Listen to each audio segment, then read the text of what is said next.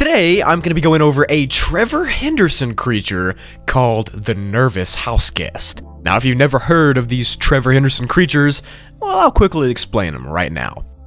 So Trevor is this guy, and he's got to be insane because he has created a catalog of creatures, cryptids, and storylines about some very, very weird things. But I find these really weird things pretty enjoyable and interesting to read, and I think you will too.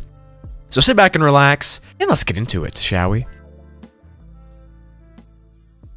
So this video, I want to talk about the Nervous Houseguest, which is this monstrosity of a creature. The original picture of this entity is captioned with, quote, "He always had the worst paranoia whenever they were forced to park at a rest stop," end quote. And the person with the paranoia was the person taking the picture. So it's saying that the person taking the picture was always paranoid at rest stops. Not much is actually known about the creature itself, but what is known is that it likes to stalk people with the sole purpose of making that person extremely uncomfortable, nervous, and anxiety-filled. The houseguest doesn't actually go up and attack people physically. Instead, it likes to mentally distress its victims by staring at them. Not very fun. Physical description. The physical appearance of the entity looks like a semi-humanoid figure that's massive. I mean, it's huge. In the original photo, it's behind a small house looking directly at the camera holder, but you can't really tell if it's on the ground or if it's on the roof. Its skin is a light gray and black color, and its body is plump and wrinkly, but tight around the chest area. Its arms are actually pretty short and are connected to its body midway down, instead of the usual shoulder position where arms normally are.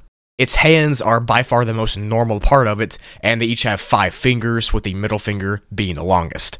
Obviously, the creepiest and most unsettling part of the houseguest is its head. It's huge with gray, wrinkly skin and big, black, cartoonish pupils inside of massive white eyeballs. And these eyes can look in different directions at the same time and are kind of like googly eyes in a way. But that just makes them even more creepy to me, to be honest. It literally looks like they're staring into your soul. Now, it's thought that the houseguest in this picture is around 45 feet tall, or 13.7 meters tall, which for reference is only 5 feet shorter than a brachiosaurus. So, yeah, that's huge. But it could be bigger since we really can't see the entire body. We can only assume how big it is. Behavior and origins. Now, there isn't much known about where this creature came from, obviously, but some of its behaviors are pretty simple. For example, the caption of the original picture says that this unknown person seems to always be paranoid that something is watching them when they're at rest stops. And rest stops are those areas along highways where you can stop and use the bathroom and stretch your legs, if you didn't know what that is. Now, this feeling that the photographer gets of paranoia and distress comes from the Nervous Houseguest itself. It seems like it's always watching and following the picture taker around wherever rest stop they go to. And the caption of the picture makes it seem like this Nervous Houseguest appears at every rest stop that they go to. Not just the one in the picture, every single time. This means that this entity has the ability to follow and stalk people. But of course, you might ask the question, well, how does it travel from place to place? Well, maybe it's invisible to the naked eye, or maybe it can teleport. Or maybe both. Who knows? It's thought that this thing cannot be seen at all and can only be seen through pictures. So that's pretty scary. Some people think that the face of the creature being so human-like is the cause for the paranoia because of the uncanny valley phenomena, which is where a face looks very similar to real human face, but it's not. Kind of like those hyper-realistic robots.